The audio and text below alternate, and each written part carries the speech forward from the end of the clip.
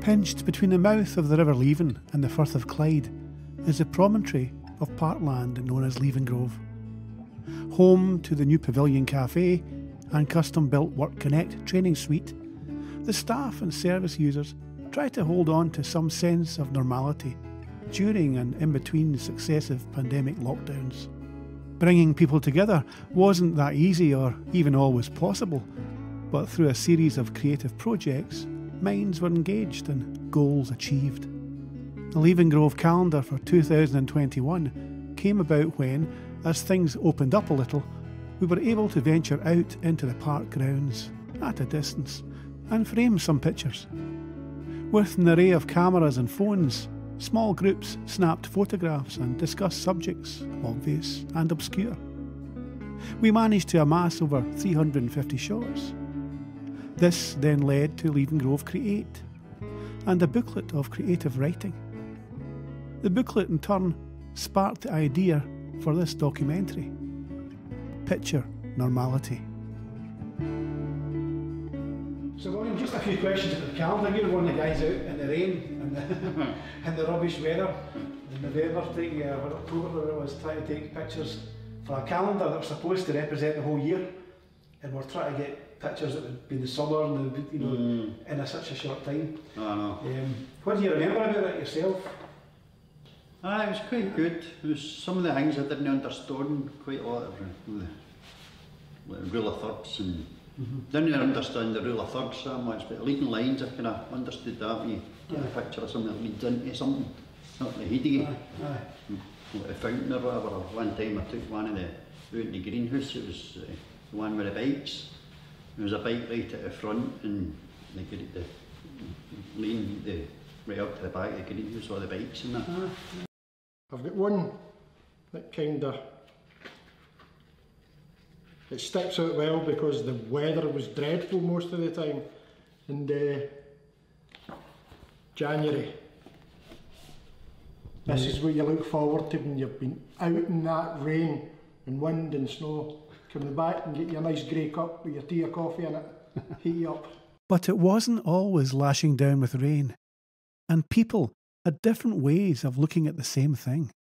So behind David, we've actually got some crates that were used in the calendar. Yes. Is that right, isn't it, David? Yes. And David actually spotted them behind there, in amongst all the kind of rubbish, really. And what did they stick out for, David? What do you think the look reminded you of? What do you think? Don't know. You think you said it was like a wee bit of a bridge or something? Bridge. Let's say bridge. A bridge, like the Forth Road Bridge, Yeah. remember? Yeah. And this is what we're talking about. Seeing things differently. So Scott, this is the guy who took the picture. Looks like a split picture of the park with all the leaves. And it was a similar camera, wasn't it, Scott? Yeah. What kind of camera is that? It's on Xperia 10 too. So Xperia. And that was a similar one you had before. This is a Yeah. more advanced one. And it was an app. Was it an app you used? Yeah, Creative Effect it's called.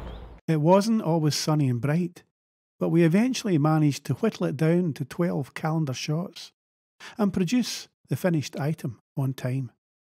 Jenny Watson had the final say. So this is Jenny Watson from the Clydesider, and Jenny was the one who picked the final 12 pictures for the calendar we did with Levengrove. Yeah. So complicated. So what do you do in the Clydesider? I am the Clydesider's community engagement worker, which has obviously been difficult to be this last year. Can't really get out and engage with anyone, so I've mostly been doing the social media. In fact, that really is, yeah, social media. So I spend my days looking at photographs and words and sharing them for the world to see. And you also worked in Levengrove for a while, didn't you, as well? I did, yes. I volunteered with Levengrove for about 5 years. It was their arts group. It started off with just a small group and it grew massively. It's a great group, but we worked mostly on exhibitions that participated in the Scottish Mental Health Arts Festival. And the exhibitions ranged from photography to sculptures, and they got bigger every year. They were amazing. I loved it. That's good. Were there any birds in the exhibition? Because yes. Magpie heckling is like the, Yes. and you got an award for that, did you? I did, yes. I was given a Provost Award. I was the Community Arts and Culture Champion in 2014, I think. And I'm guessing with the social media stuff you do in the Clydesider, you look at a lot of pictures every day. all day, every day. I'm constantly choosing what photographs are going to go with what words, paragraphs to share with the world. Looking for something that would capture the magic of the park and its surroundings and the beauty of just the area that we're in, but also a wee bit of individuality. The creativity in this shot is just beautiful. It's not just your typical bird in a tree. The lights captured the colours in the leaves, and it's just so artistic. I love this photo of the gargoyle on the fountain. One, because the fountain obviously hasn't worked for many years, and it was something that most people that visit the park were delighted to see, but also it's just it's a cheeky wee photograph. You can just picture this wee gargoyle getting up to no good when there's no one looking. Last year obviously was a difficult year, and the group didn't have many opportunities to come together, so everything was done in a short space of time and obviously socially distanced, but it gave the group a great sense of purpose, and it really helped them manage all the emotions they were feeling over the last year, and the sense of achievement they now feel and confidence is phenomenal. The Levengrove 2021 calendar. As an extension of this, and on the concept of every picture tells a story, we began a series of remote creative writing workshops. We didn't expect to get any real writing pieces out of this, but we did, quite a few. And this resulted in a great collection of stories called Levengrove Create. Although topics included memories of long ago, golf and even wind farms, much of the time the words gravitated to deeper feelings. John wanted to tell his story to give others hope, show that a pathway back to some kind of normality was possible. I start on the 4th of October 2004. My wife went to work, and that was the last time I seen her. She had a brain hemorrhage, died about an hour later in hospital. So it was the day before my 25th wedding anniversary, which didn't make it easy. Not that it had been easy, but it didn't make it any easier that it was the day before my 25th wedding anniversary. That was a bad time. My son was 14 and my daughter was 22, I think. My son took to drugs, getting himself into trouble. He eventually joined the army when he was 16. That was good for him. He's still in the army, he's doing well. He's married with 2 kids. My daughter took it really, really bad. In 2010, I was going on holiday. My daughter was going to look after my dog, but I couldn't get in contact with her. Phoning her. Went to her door and they answered. So eventually I went to my mum's, got the spare keys. I went into my daughter's flat and I found her in a coma. She was an alcoholic, she'd taken to drink, taking pills, drink, what have you. So she died on the 4th of June 2010.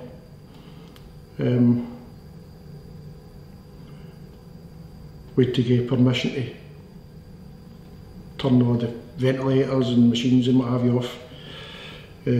So that was hard. In between that, 2 of my brother-in-laws died, my sister-in-law, my mother-in-law. It seemed never ending. It just seemed never ending. And I went through that thing, why me, you know. You get angry maybe? Did, very angry. Drinking a lot, taking drugs, getting into trouble. So I was taking cocaine and it's like, I don't know, it just makes you feel better. It's like, takes everything away.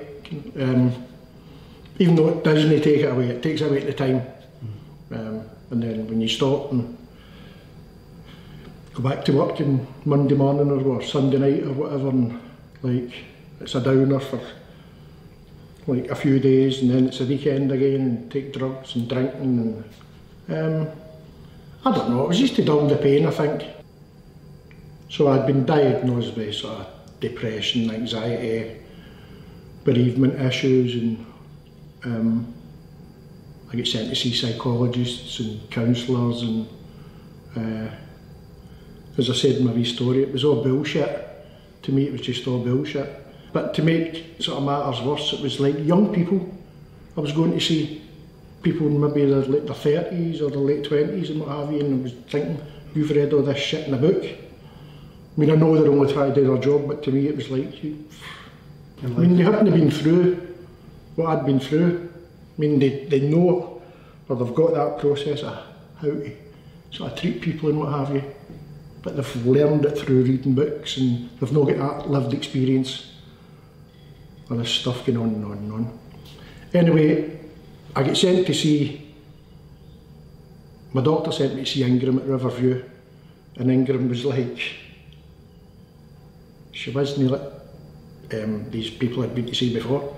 She was just like, how you doing, I'm Ingram, blah blah blah, talking away as if she knew me forever kind of thing. And I thought to myself, right, this is different. So she asked me if I wanted to come to Levengrove, which I did do, and it's the best thing that I've done in a long, long time. Tam and Laura were here, support workers. But it's no a clinical kind of place. It's like, do you want to do this? You fancy doing that? If you don't, it doesn't matter. Just, you've not got that, you should do this, you should do that, this is how you should cope, and like you get left to kind of cope yourself, but with guidance, if you get me. You get guidance, but you don't get, it's no clinical, it's no somebody telling you something in a book. So what I quickly realised was that it wasn't just happening to me. The people I met had all sorts of different problems, but it's, you get that scenario that, Christ, I would rather keep my problems than deal with yours, you know, that kind of thing. Everybody's in a bad place. As I say, you realise really quickly that it's not just happening to you, it's just part of life. Okay, it's horrible, it's happened, but it's part of life. I don't know, it's a strange place, because it's a horticultural group. Come guidance, come, you got the help you need. I started off sort of gardening. As I got better, I went on counselling courses and computer courses, loads of things I wouldn't have done, but things that I got offered up to me. That's there if you fancy trying that, or this is there if you fancy trying this. So, done, so as I say, I've done the counselling, I've done computer courses, I've done peer support. I like to tell people, not my whole story, but I like to tell them that I've been in a bad place. I came here, I came through everything. I was a client here for, I don't know, when did I come here first? 2014, 2015. Right. So I was a client for a while. But as I progressed, I got a lot of confidence back. And there's nothing better than somebody that's at their lowest ebb kind of thing, hearing somebody like my story. This guy's still here to tell the tale. Now I'm in a good place. I actually work here, so I've came from being a client, being a volunteer, I actually work here. And to get through that in these stages, for me, I hate saying this, but I'm so proud of myself. I'm so proud of myself for getting to where I am. Laura, one of the support workers, has said to me, why don't you write your story, John? Why don't you? Ingram said to me, "You should write a book." I wrote it, and I've had it for, I don't know when I wrote that actually, but I've had it for a good while. Yeah. I thought, this is it. This is in the past, and it's going in the past. So I said to Tam, "That's getting burnt." He's like, "What for?" I said, "That's it, finished, Tam. It's gone, it's done." I don't need that, but I did say to him, it's a great story to give other people hope. We didn't want to limit ourselves to pictures and stories, so we didn't. Music and art were also on the agenda. I was never an arty person. No? Um, At school, nothing like that? no really, because I just couldn't draw, and yet I became a hairdresser, so, and you need skills for that, but I could cut a straight line, but don't ask me to draw a straight line. Especially with arthritis in my hands. But I was shocked at the painting that I'd done.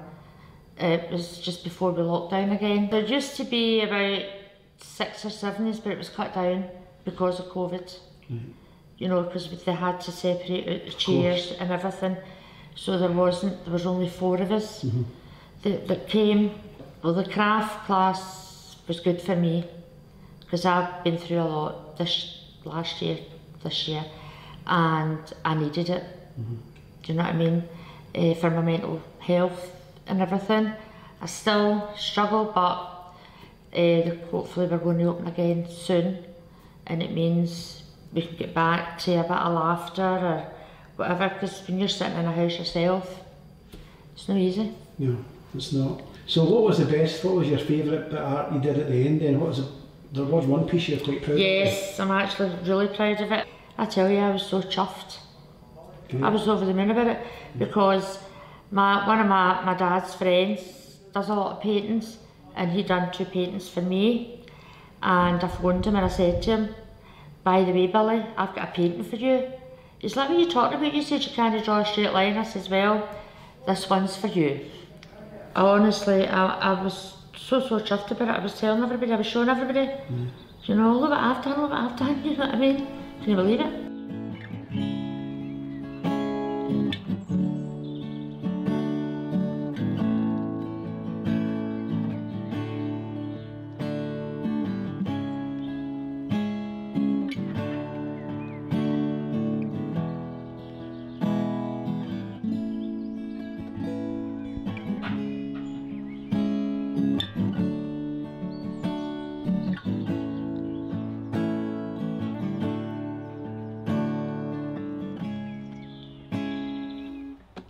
There was an A chord I started with, just with a wee open string in the bottom, just that I did a wee touch with my pinky there, so that's the kind of main part of the chord progression. It comes in right at the start, gives it a wee bit of character, and then just kind of going back and forward, and I keep returning to a D chord, but because you play a different chord after each time, it always sounds a wee bit different, and it just kind of developed out like that. And I moved up here for a wee chorus, but I've not quite finished that bit off yet. Andrew's musical influences are pretty varied. He likes Oasis and Neil Young, but this track has a real ambience and melancholy that suits the topic perfectly. So Andrew, is this your recording setup? Yep, I've got this is half of it just now, so there's extra stuff with microphones and mic stands, but I've just been doing a wee bit just with the guitar. Okay. So it just goes straight through this wee box into the computer, nice and simple.